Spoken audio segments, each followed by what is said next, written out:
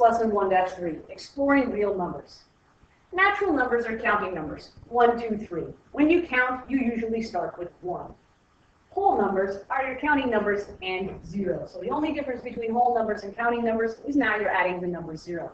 0, 1, 2, 3. There are no negative numbers here. Integers are positive and negative whole numbers. So -2, -1, 0, 1, 2, 3, etc. Rational numbers are any number that can be written as a fraction of integers, including repeating and terminating decimals.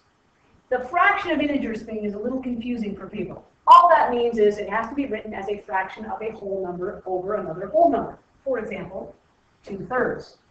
2/3 can be written as a decimal, 0.6 repeating, which is why repeating decimals also can be rational numbers, because 0.6 can be translated back to 2/3.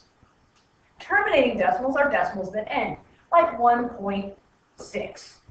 1.6 is 1 6/10. If we change that to an improper fraction, it becomes 16/10, which makes it a rational number because it's written as a fraction of integers. Any whole number is also a rational number because 6 can be written as 6/1, which is a fraction of integers.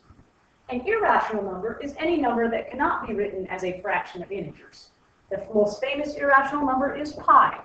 They've been trying to compute all the digits of pi for a very long time. They've gotten more than 1 million digits.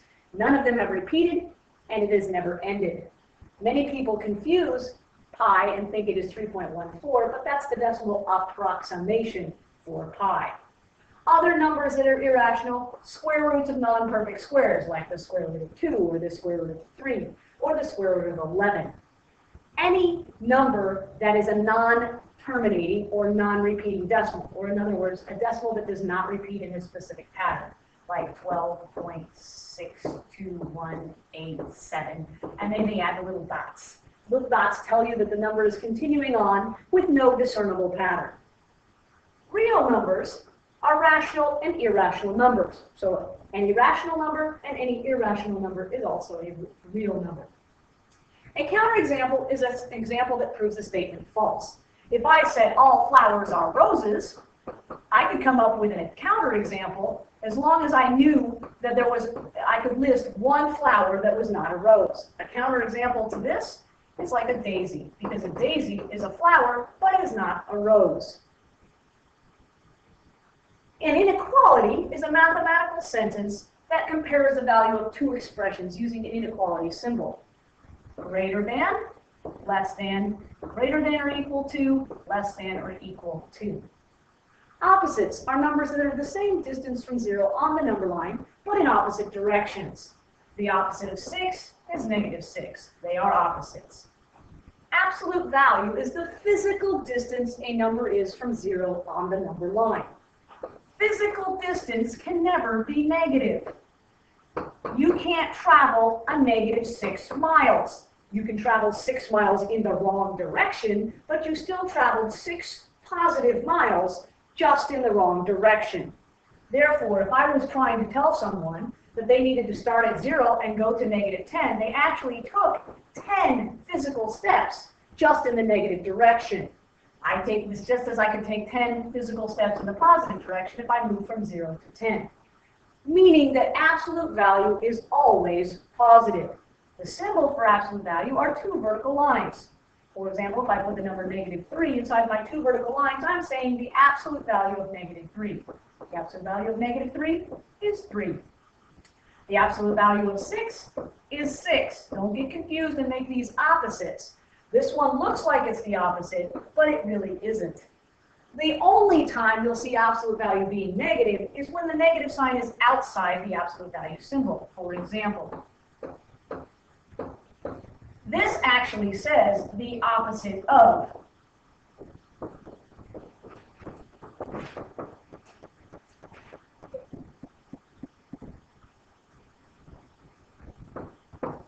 So, in this particular number, it is saying the opposite of the absolute value of -5. The absolute value of -5 is 5, but the opposite of that is -5. This is the only instance where you will see absolute value be negative.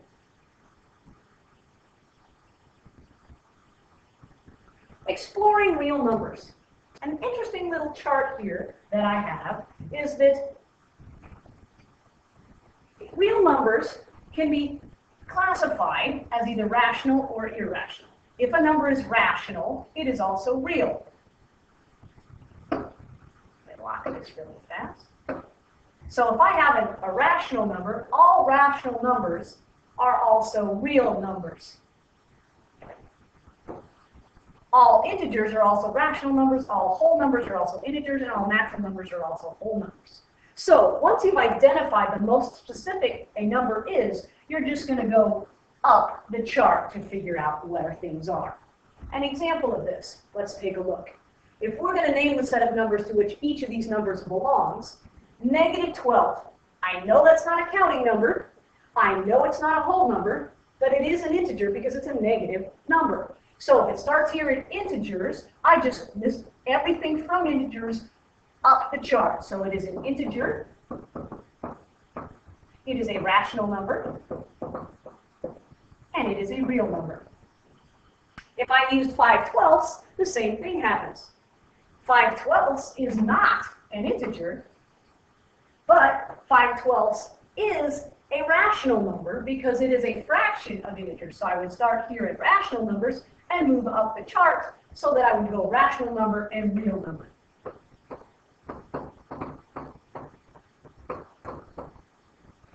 Zero. Well, 0 is not a counting number, but it is a whole number. So I'm going to go up the chart from whole number all the way back up to real number. So this is a whole number. It's an integer. It's a rational number. And it's a real number. If we have to order numbers from least to greatest or greatest to least, it's pretty easy if they're both negative and positive. We can put them on a number line and compare them. If they're all negative, like all these numbers are, then we need to make sure that we compare their numerators. However, we can't compare their numerators until we have a common denominator. So we need a common denominator here. I'm going to look at these numbers. I know that 4 will divide into 12, and I know 4 will divide into 8. So I'm going to key off the number 12. If I multiply 12 times 2, I get 24. I know 4 divides into 24, and I know 8 divides into 24, so I know my common denominator must be 24. So if I look at -3/4 and I transfer that to 20/4, I know that in order to get 4 to 24, I have to multiply it by 6. So if I multiply -3 by 6, I get -18. If I then look at -7/12, to get to 24, I have to multiply 12 by 2. So if I multiply 7 by 2, I'm going to get -14. And last but not least, if I look at -5/8, to get 8 to 24, I have to multiply it by 3. So -5 times 3 is -15. Now I simply look at my numerators. I have -18, I have -14, and I have -15. If we think of a number line, the number that's furthest to the left is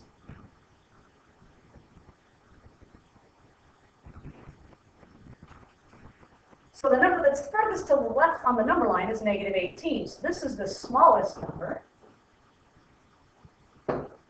This is the second smallest number, and this is the biggest number.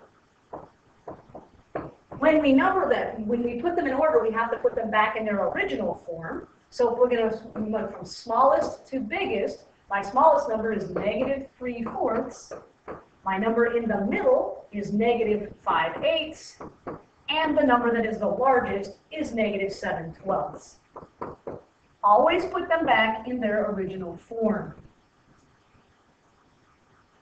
Let's look at some absolute value problems here. The absolute value of -2.5. Since absolute value must be positive, we're just going to say 2.5. Number 2 here says the opposite of the absolute value of 3. The absolute value of 3 is 3. The opposite of that is -3. The absolute value of 367 is 367. The absolute value of the opposite of -90 means we work from the inside out. The absolute value of -90 is +90. But the opposite of that, remember that a negative sign can also mean opposite of is -90. Absolute value is fairly simple to do.